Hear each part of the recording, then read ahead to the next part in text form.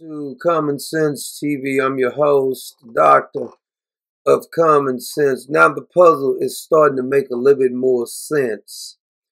You heard Nathan Wade and Fani Willis testify. Neither one is very smart, even though Fani thought she was going to outsmart us, but she's been busted time and time again. But she wasn't even the mastermind behind the whole Rico statue. It's starting to make sense now. They were out front and they were being used by the Biden administration. And when I say Biden administration, I'm not referring to the nincompoop known as Joe Biden. And Joan Shangang, I'm going to pronounce right, Shanga Koawa. Because he couldn't find his butt with a road map. But there's a fella by the name of DiSantis. Around with Barnes, and then he pulled the plug. Right. Which was like the day after. Right. Which, we were way behind. I mean, my guess is we would have been an underdog. Sure. Probably could have. It would have tightened despite the nature of those things. I don't believe he's related to Mr. DeSantis, the governor. But Jeff DeSantis served as the county's deputy district attorney.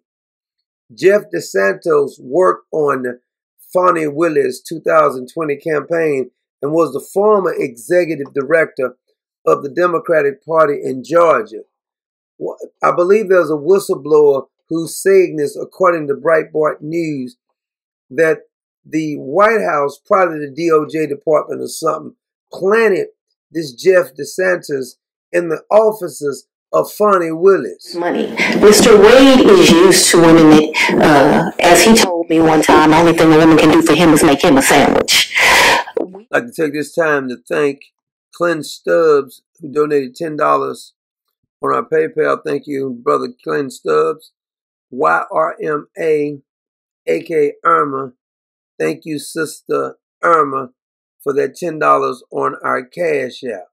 Breitbart seems to think that DeSantis is the brainchild behind the whole collusion.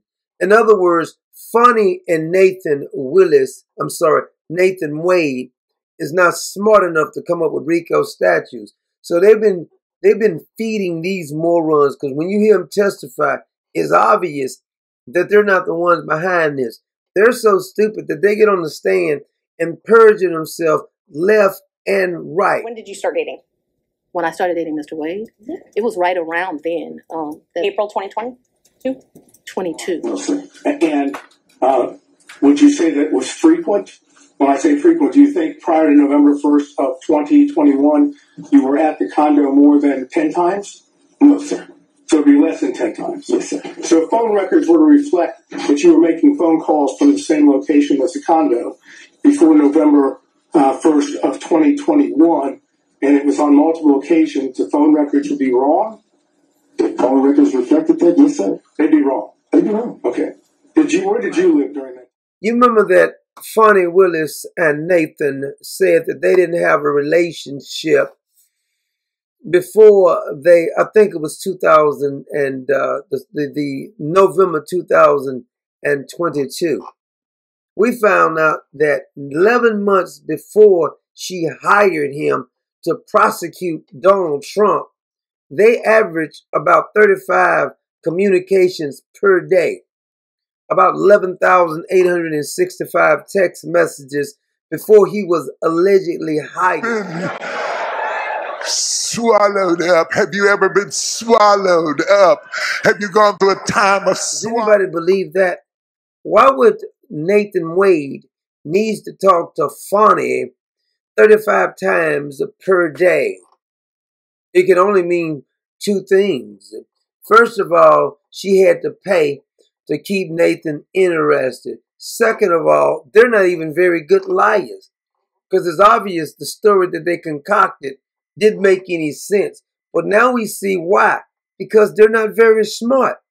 Now we find out that this is election interference, because the Biden administration, because their whole administration is trash, all their policies is trash, and the only thing they could run on is trying to make Donald Trump out to be a criminal.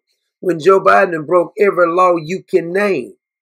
So their strategy is not to talk about all the wonderful things they've done, because that's falling flat on his face. Even though Joe Biden's trying to visit the border now, which is laughable, you signed the executive order to get rid of what Donald Trump had in place. So ain't no need you visiting the border, moron. We already know what that's about. Battle. With you at my side, we will demolish the deep state. We will expel the warmongers from our government. We will drive out the globalists. We will cast out the communists, Marxists, and fascists. We will throw off the sick political class that hates our country. We will rout the fake news media, and we will liberate America from these villains once and for all.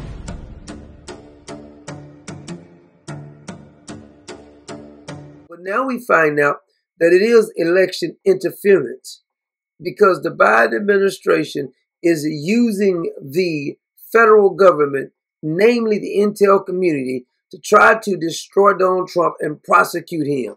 And the Republicans are not doing a damn thing to Joe Biden, who's already broken all the laws. Just think about that.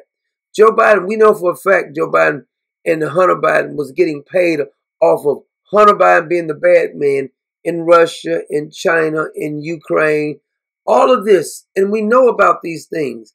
And we have not done anything to the Biden clan. Hunter Biden is pretending like him being sober now is protecting democracy. A crackhead thinks that him being sober is saving democracy in this country.